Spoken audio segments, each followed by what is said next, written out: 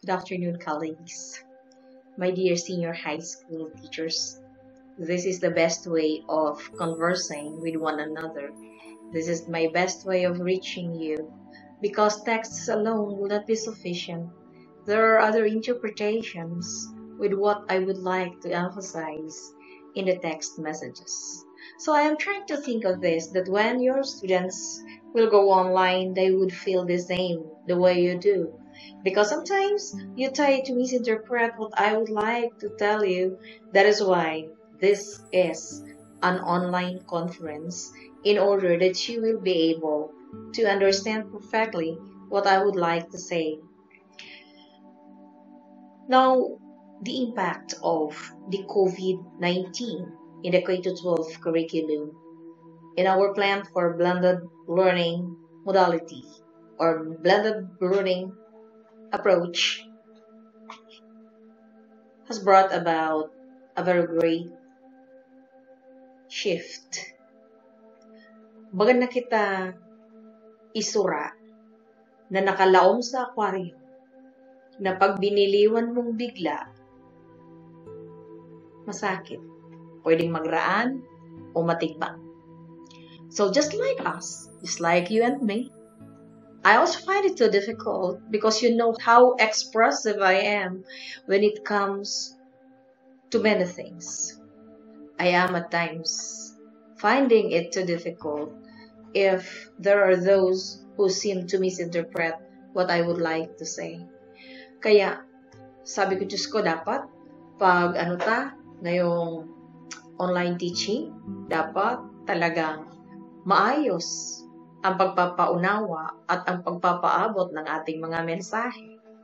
Kaya eto ako ngayon, medyo bago sa akin ang mga kaganapan na ito at bago rin sa inyo.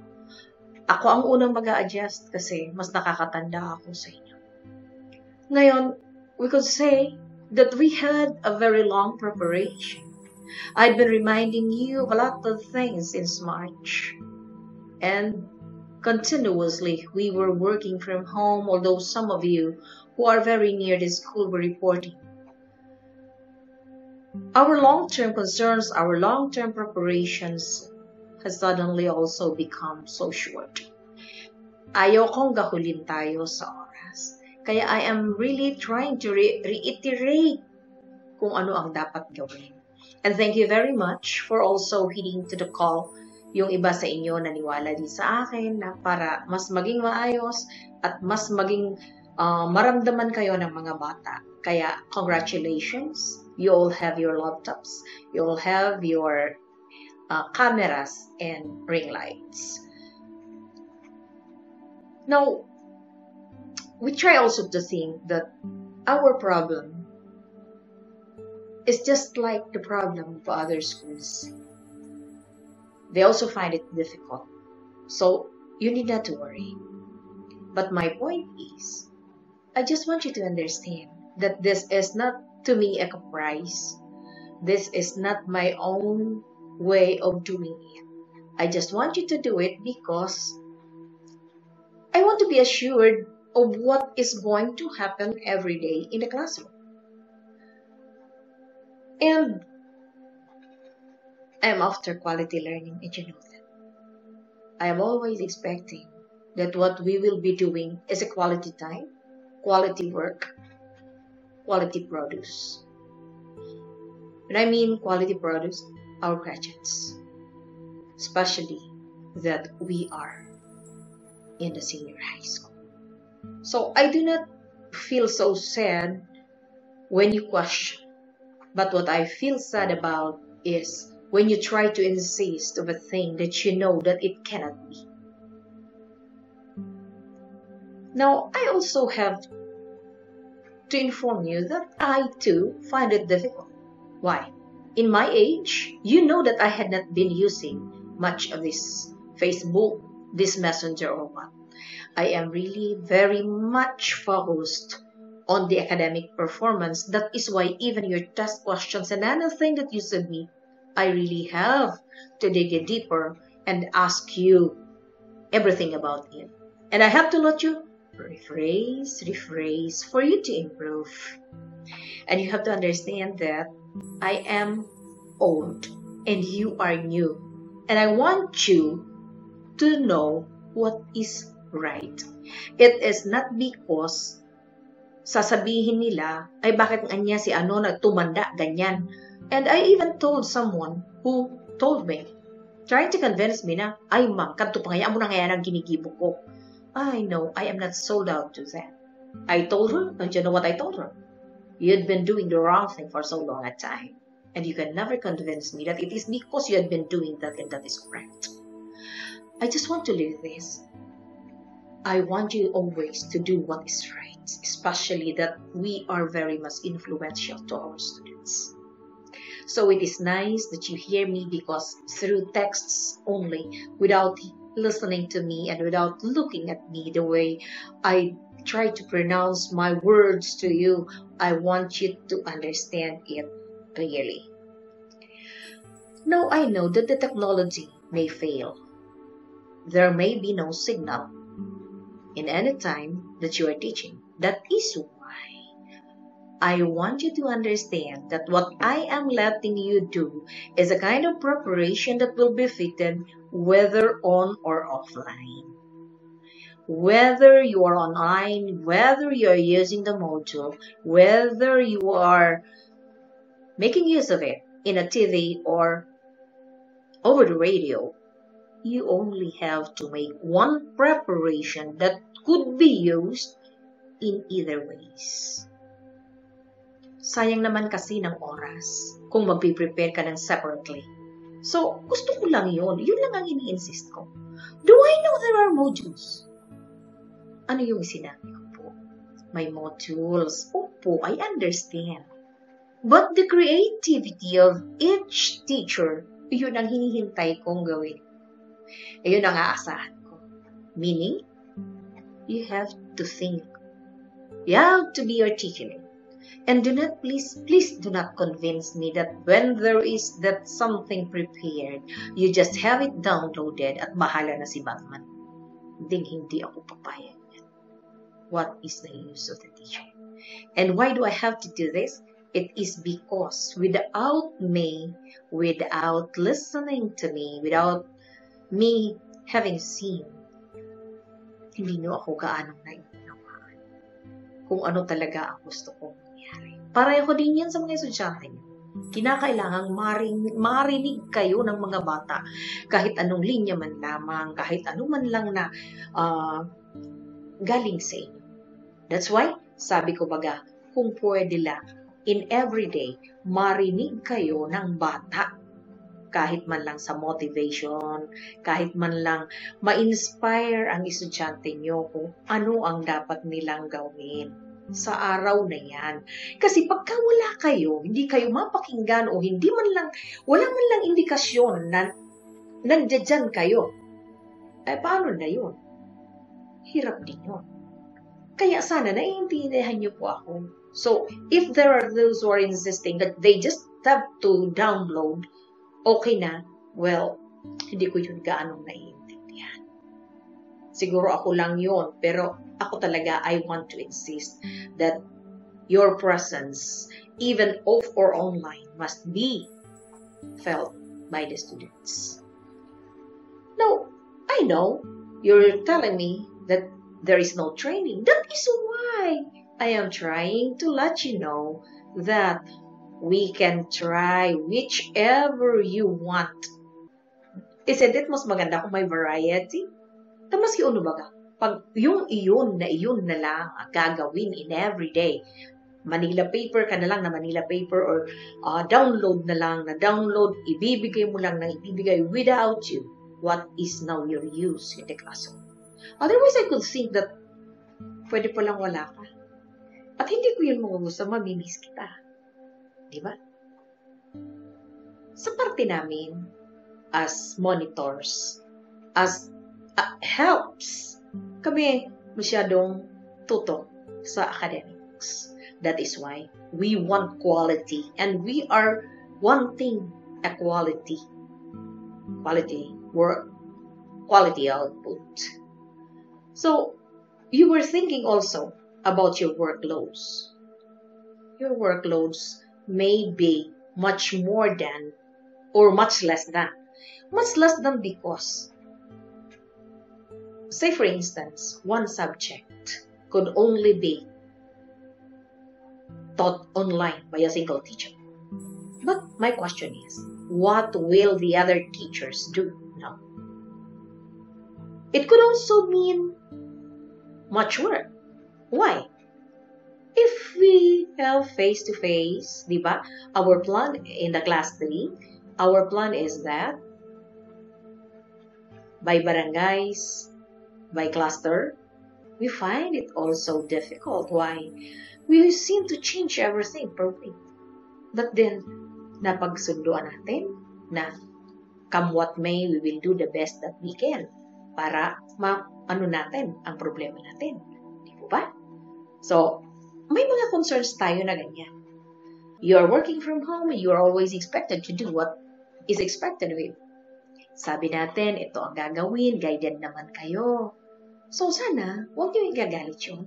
If I were a new teacher, I would be very happy if I will be assisted on what things are to be done. Why? Good for you. Somebody's very willing to help it. Oh, di ba? So sana po, maintindihan niyo. And I want you to post this, that the contact of the students and the teachers, magiging problema yan. Why? Nung normal nga, marami nag-absent.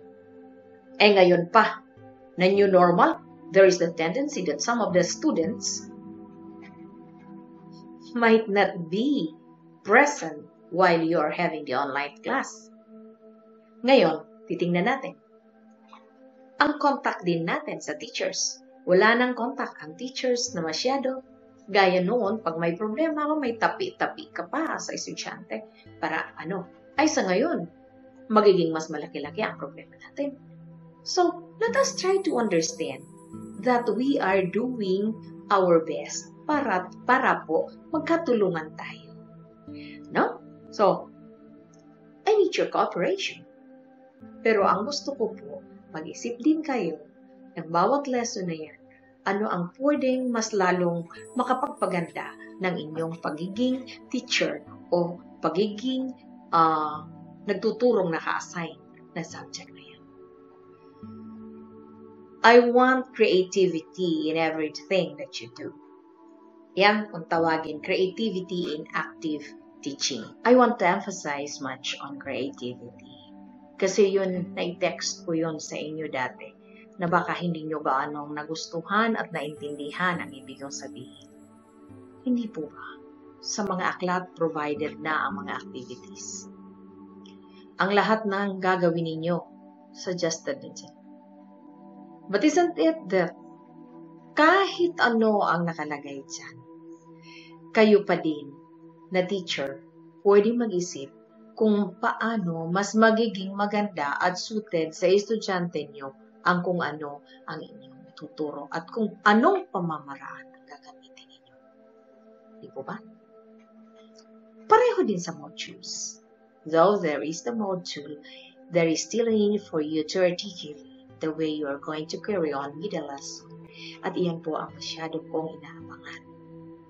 How will I be able to monitor what you do in the classroom kung wala kayong kaplano-plano?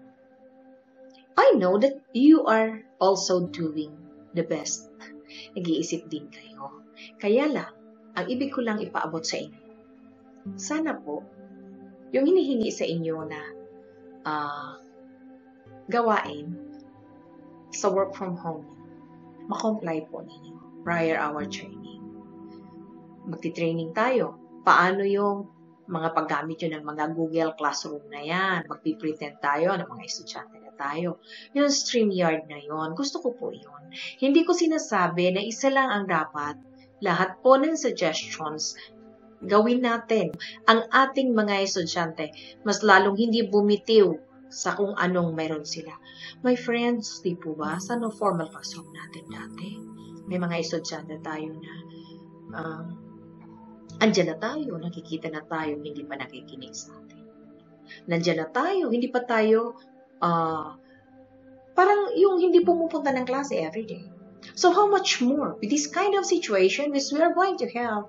That is why my plan is to let you really think of what is it that you're going to do para maging attractive ang mga klase ninyo. That is why I also encourage Hercules to help you with editing and yung sa Corel ba na sa akin niya.